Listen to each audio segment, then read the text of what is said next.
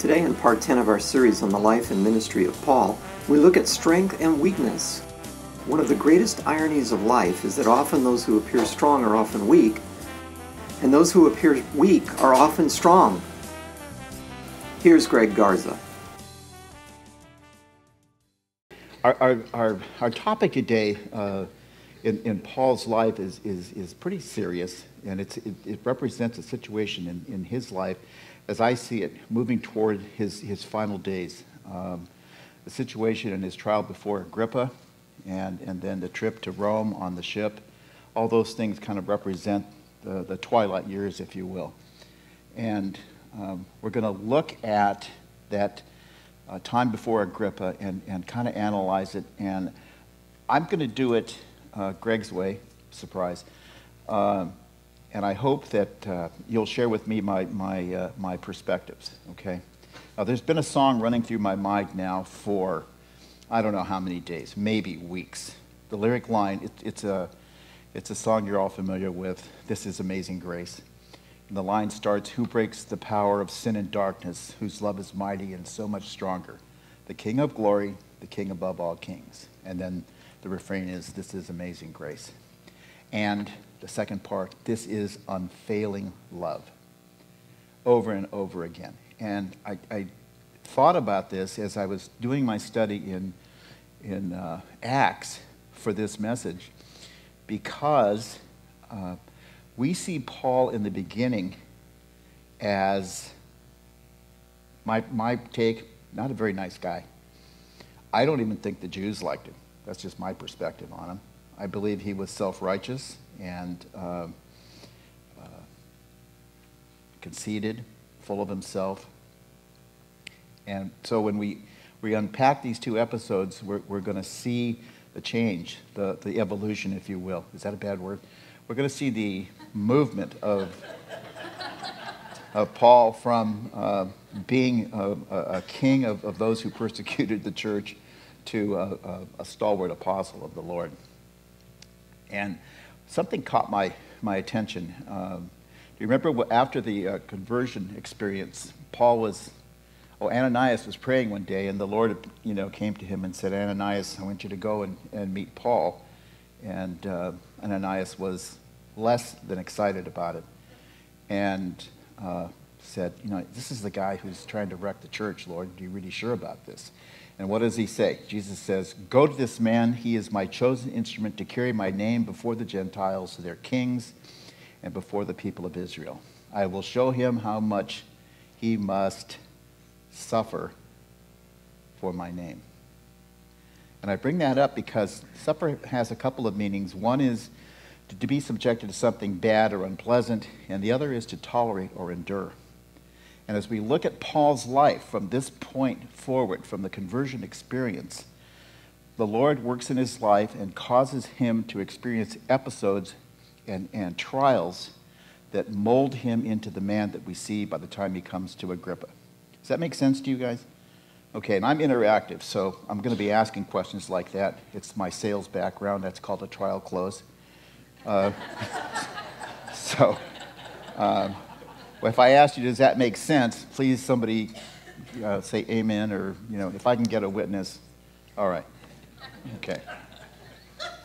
So what was Paul doing before the conversion experience? Oh, just pretty much persecuting the church. I can kind of see him, and I don't know if you can picture in your mind's eye, him in full rabbi attire. Do you remember the hats and the robes and all the things that the guys, the chief priests used to wear, at least the ones I've seen in the movies? They look pretty decked out and kind of walking around being cool or pretending to be, one way or the other. And the thing that strikes me about this is that our God is a God of love. And I don't see the behavior of Paul and the Jews at that time as reflecting that love. Now, I know that they were sincere. I know that they believed that what they were trying to do, trying to live by the law, was in fact the way that they were supposed to live. But I just don't see how that could be attractive to people, even the Jews. How many mitzvahs are they? Everybody know what a mitzvah is? It's one of the rules, traditions that the elders made up. There are over 600 of them. That's what you had to live by. That's a pretty tough row to hoe. So I don't see Paul being, Mr. Congeniality. Oh, did I tell you the good news about this message? It's not going to last that long. So he persecuted the church. He jailed the believers. He consented to the murder of believers. We know the story of Stephen, the first martyr. He was so obsessed that he was granted the authority to go to churches throughout what was then the Middle East to persecute believers in those churches also.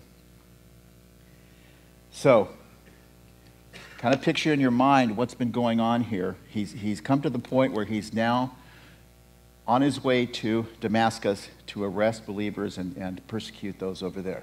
So he and his entourage are moving down the road to Damascus, and a bright light and a voice. And the Lord speaks to him.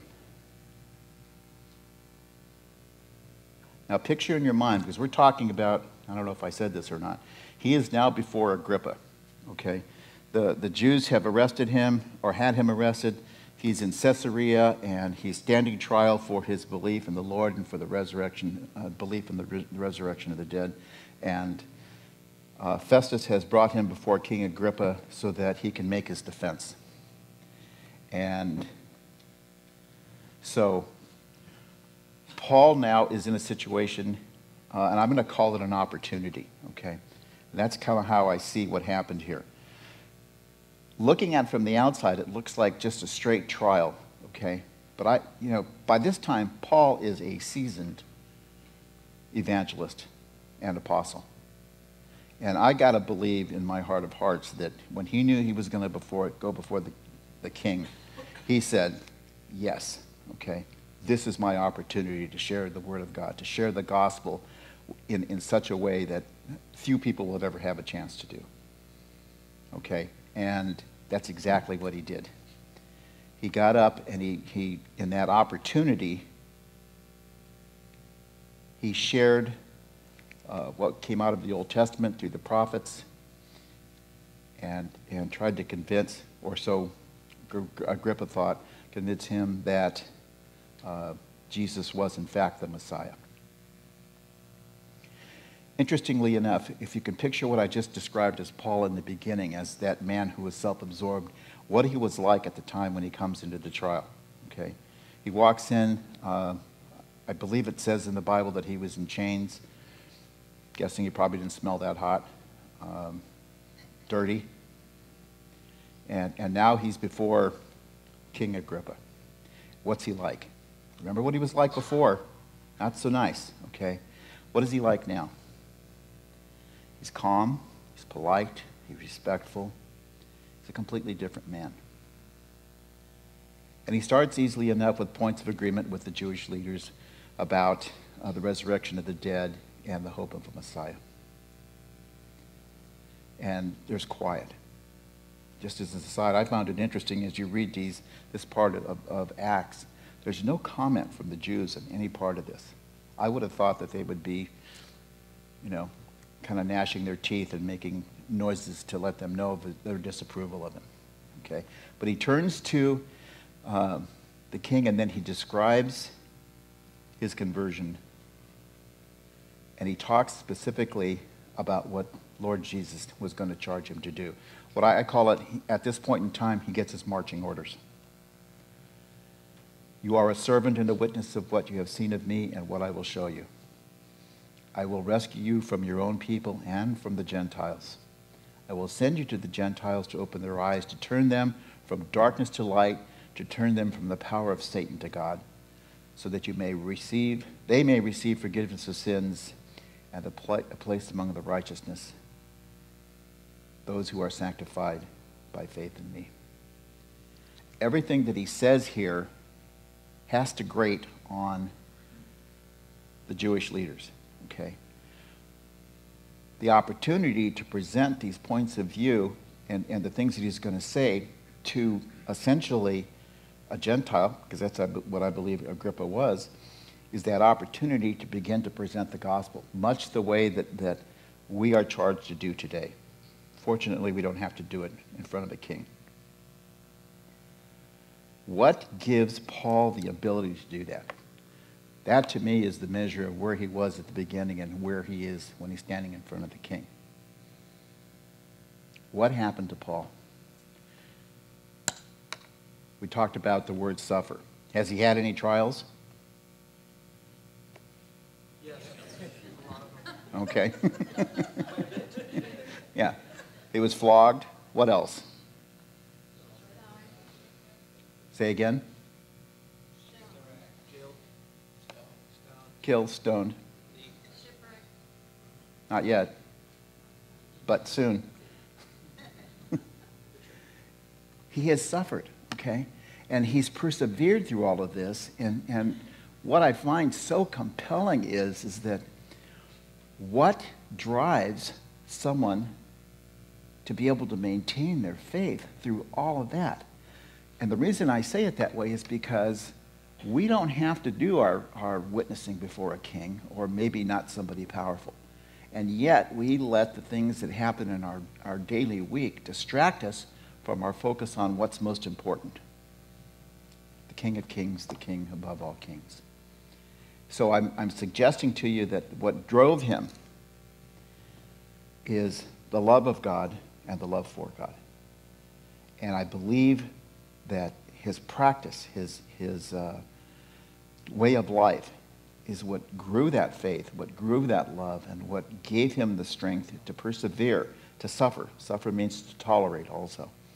To suffer and to tolerate all the things that the Lord put him through.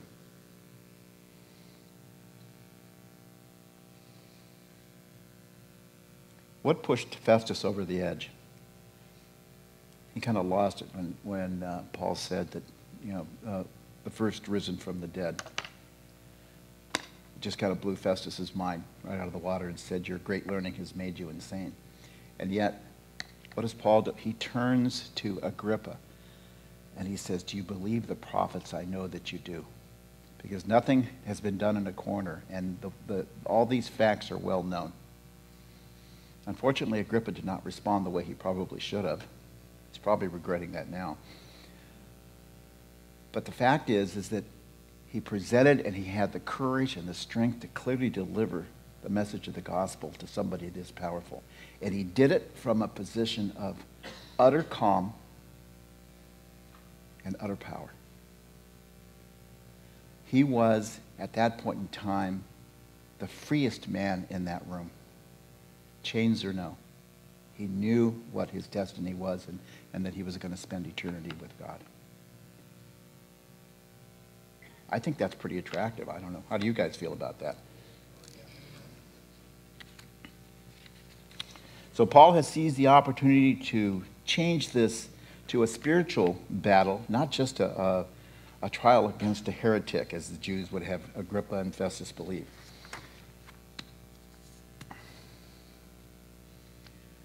So what was the outcome? Okay, and this is kind of what my takeaway for myself, and I hope for you to a certain degree, is through the trials and preparatory to this meeting with Agrippa, he was being prepared. He was getting ready. So when the opportunity presents itself, he's more than ready. He's more than ready to deal with how to present the gospel, and he knows just how he's going to do it. Who knows who Bobby Knight is? Anyone? What's he famous for? Basketball. Okay, don't talk about throwing chairs, okay, because I'm not going to reference that. All right. Bobby Knight said something that I believe has application for us here today. I don't know that he's a spiritual man. Bobby Knight said this: everybody has the will to win. Not everybody has the will to prepare to win. What are we, what are you, what am I doing on a daily basis to strengthen my faith, to become more comfortable in the Word of God, to become better at conveying the message of the gospel in some way, shape, or form on an everyday basis?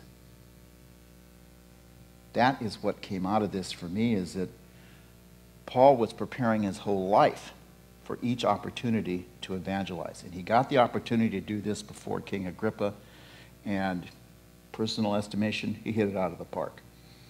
Now, the beauty of this is that we don't have to take responsibility for the outcome, okay? This isn't about us individually.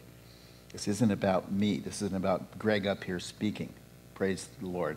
This is about the Word of God working in our lives, our love for the Lord, and the growth of our faith, so that we are able in each opportunity to reach out and touch, even in some small way, those people we come in contact with who may have need. We don't know what that need may be. It may be a time of trial. It may be sickness. It may be, pick one, okay? Church has said that we are the church of the broken. Couldn't agree more. Every one of us, let me just ask the question. Did anybody have any tough trials through the course of this week? If you did, say amen. Amen. Okay. What are we doing to prepare? What are we doing to consistently stay in touch with the thing that is most important to us, and that is our faith? Okay, remember the lyric line from the song. What breaks the power of sin and darkness? What breaks the power of sin and darkness? The Lord of glory, the Lord above all lords. We have to organize our lives, if you will. We have to spend time doing things that are going to keep us focused on what's important. Are we going to have trials? Yeah, are we going to have distractions? Yes. Our job is not a distraction. It's something that we have to do. So how do we get ready? I found a couple of scriptures that I thought were appropriate. 1 Peter 3:15, always be prepared to give an answer to everyone who asks you to give the reason for the hope you have. How do you get prepared for that? You've got to be in the Word. You've got to be in prayer. And then in Ephesians 6, to put on the armor. And this is something, ladies and gentlemen, brothers and sisters, that we have to do every day. We've got to put the armor on. If we do not put on the armor, we're wide open. Okay? And if we confess the name of Jesus, and we are out trying to do the things that he wants us to do without the armor and without a faith that comes from being in the growth in the Word of God, we're going to be, I don't think we're going to be easy pickings, but we're going to be a prime target. Who wrote Screw Tape? Who? C.S. Lewis. Remember what he says? He says that they didn't even pay attention to people who didn't pray.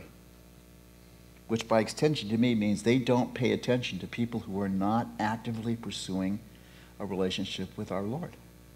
Now, when we're saved, we begin that relationship. That's the beginning of our walk. At nearly the end of it. Can I get a witness? Okay, so getting prepared, being in the Word, staying in the Word, and understanding that during the course of our day, we're going to have questions and issues and trials, many trials, if you will, that are going to want to distract us away from our peace, okay? What's the best peace of all? I think it's the peace in Philippians 4, 6, and 7. Peace that surpasses all understanding. One of my favorite verses. So, our daily battles may not be on the magnitude of speaking to a king, but we can be a true and faithful witness to whomever we come in contact with, if we're ready. Would you agree with me? Okay, do we have to make an effort to do that? Answer is yes. Okay. Are we willing to do that? Are we willing to be prepared? Are we willing to win? Got to ask yourself that question. Because if there's any hesitation, then we're not going to pay the price, okay? As Bobby Knight said, everybody has the will to win. Are you willing to prepare to win in this battle for the Lord, for the church, for your faith? Our culture has changed dramatically. My personal opinion, it's for the worst. But if each of us, on an individual basis, can, by our witness, by our love of the Lord, by our time in the Word, and the way we conduct ourselves can touch just one life, if we can just reach out once to one person and bless them, and in that effort, that person comes to know the Lord, to love Jesus, I think the effort is worth it. God blesses when we reach out to other people. We may not see the effect, okay? When you reach out and you touch someone, they may look at you and say, I can't buy into that, Greg, or they may give you the look that says, I can't buy into that. But you don't know what's going on because it's the Holy Spirit that's doing the work. That's the beauty and the wonderfulness of the love of God, is it not about me, okay? It's just about me laying the information out there, reaching out to somebody, doing it in love and with the conviction that this is what our Lord would want us to do, and I'm being obedient to him. And if we do that, God will bless. The other thing is we don't know what the outcome is going to be. You reach out to somebody, and they convert and become a believer, we don't know if that guy isn't or that gal isn't going to be the next Billy Graham. We have a responsibility to reach out. Is it comfortable? Not always, maybe never for some of us. But we still have to make that effort. Who breaks the power of sin and darkness? The Lord of Lords. The Lord above all lords. So Paul continues to grow in his faith. Through his trials, he's a completely different man. Though he was in chains at that trial, he was really only the free man in that room. The only free man in that room. Are we growing? Are we changing for the better? Question we each have to ask ourselves, and fortunately we don't have to ask anybody else. Certainly I don't want to ask my wife. What is the evidence we are getting to be a better Christian today than I was in the past? We have to be held accountable. We are going to be tested. We are going to have trials. We are going to have suffering. Is there something to look forward to? Somewhere in the Bible, I think it says, count it all joy. If you're not suffering, is that a good sign?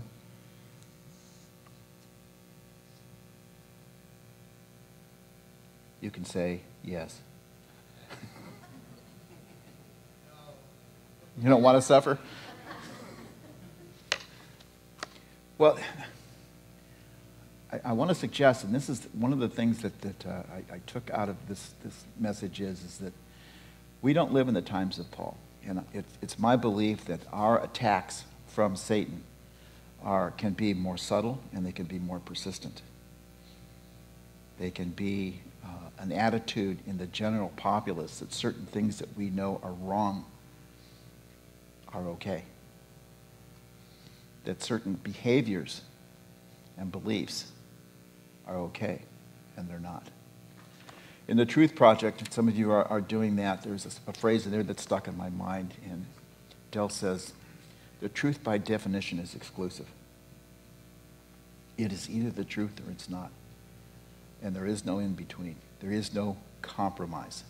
You can't not have a Christian view and compromise with a secular worldview. It just doesn't work.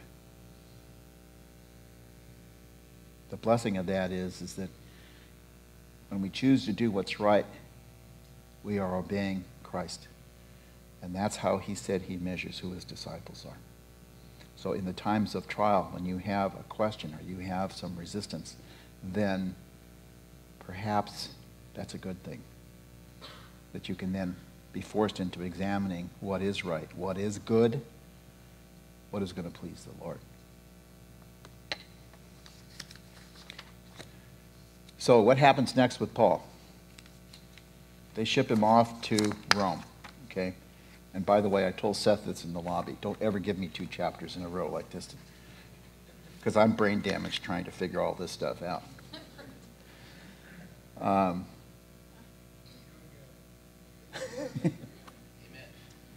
Thank you.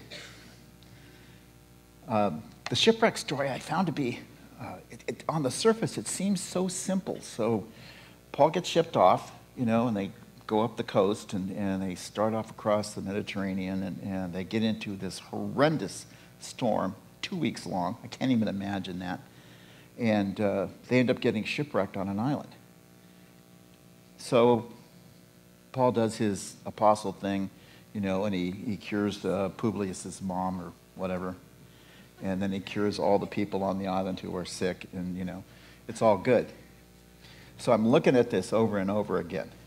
In fact, I probably spent more time agonizing over the meaning of this particular passage because it just didn't jump out to me. So I was talking to a friend of mine, goes by the name of Jesus, and asking him very sincerely, what are we looking at? What am I supposed to see here, Lord? What do you want us to see?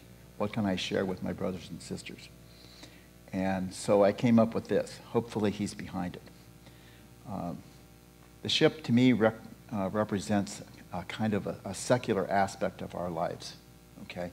And to most people who have no spiritual grounding, secular is all they have. They don't really have a place to go or a book to get into like the Bible. They worry more about their job, more about the benefits of their efforts to be prosperous. And so they jump on this ship. They sail off across the eastern part of the Mediterranean. They come to a place, and they're wintering. They're not wintering. They're stopped in a place called Fair Havens. And Paul warned them, what? Don't go on. This is going to be a disaster. But as secular people do, as material people do, they chose to go on. Under the direction of the pilot and the owner of the ship, they decide to head out, and so they do. So I see a decision being made there from the material side of the world versus the spiritual side. Here is a man who, Paul, at this point, they don't really know who he is, okay, or what he's about. And they choose to go with their material side, and they push off across the sea, and voila, they are hit with a 2-week storm called a nor'easter. They even have these on the East Coast, by the way, and they're very, very bad. So 2 weeks they're being pushed across the sea. Stormy, clouds, rain, whatever. This whole time, they're not eating. I wonder if they prayed. They're doing something everything they can just to hold on. So what happens? They get to a certain point, and they throw out 4 sea anchors, and they're just being driven across the sea, and they're just hoping against hope that they will somehow survive, because they all believe that they're lost.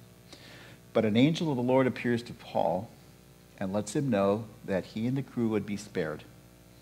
And he shares this with the centurion. And the centurion, who was in charge of this trip, suddenly goes, he didn't say, I see the light, but he believed Paul. Paul told him all the people have to stay on the ship in order for us to be saved. Now, the amazing part of this is that you're in a hurricane-force storm. You have 278 people on board your ship. Not a single one of them was lost because of the Lord's promise to Paul. Instead of 4 anchors being thrown out, had they believed in the 1 anchor, which would have been the Lord through the messenger of Paul, they really wouldn't have had to have the hassle that they did.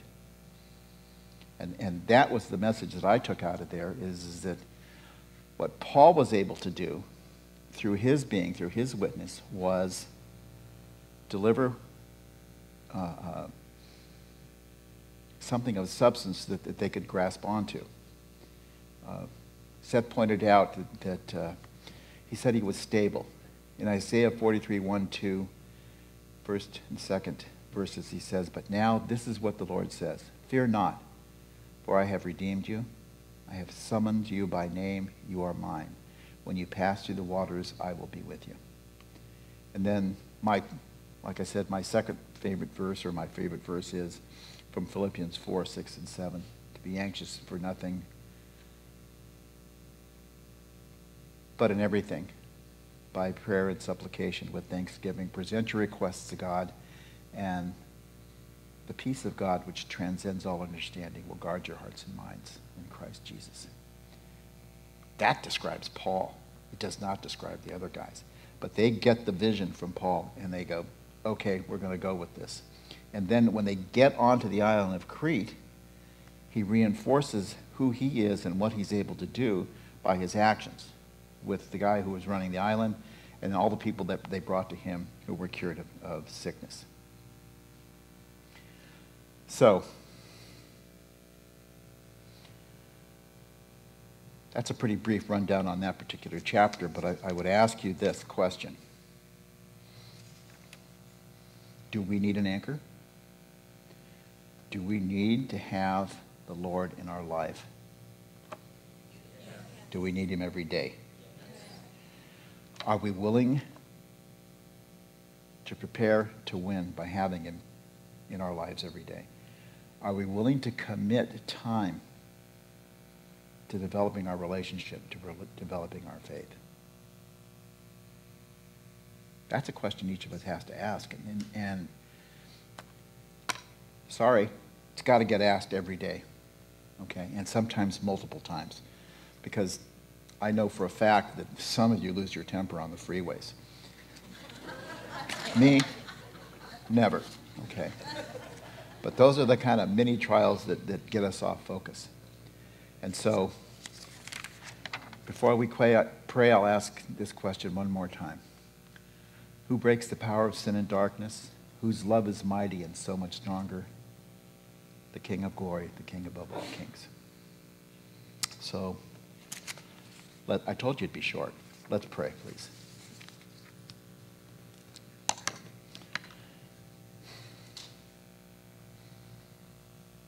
Abba, it's such a blessing and a wonderful thing to be able to come together, to lift up the name above all names, to open our hearts to the leading of your Holy Spirit, to fall back into your arms with complete faith, knowing that you will guide us. Lord, I pray that each of us would surrender our lives, surrender our hearts, surrender our minds to your Holy Spirit so that we can reflect your love, so that we can obey you,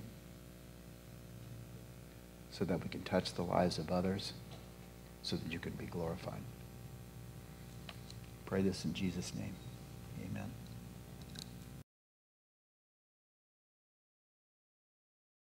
We at Pacific Church of Irvine invite you to join us every Sunday at 9:30. You can also visit our website at pacificchurch.com.